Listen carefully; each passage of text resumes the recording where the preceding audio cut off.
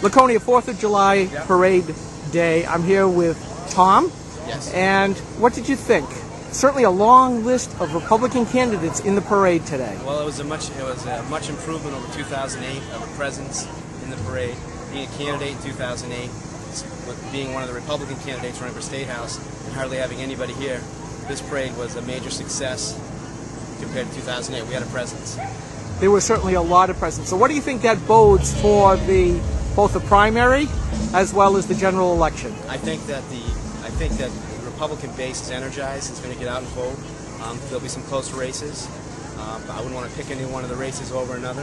I think everybody has a fair chance in the primary to do something. And in the general election, I would imagine that the Republican Party will be behind the nominee because of what's happened in the last 2 years.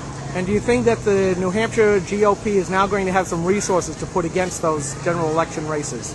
I think that the GOP will have its resources that it have. I don't know if they're more or less. I just think the motivation for people to be there will be involved.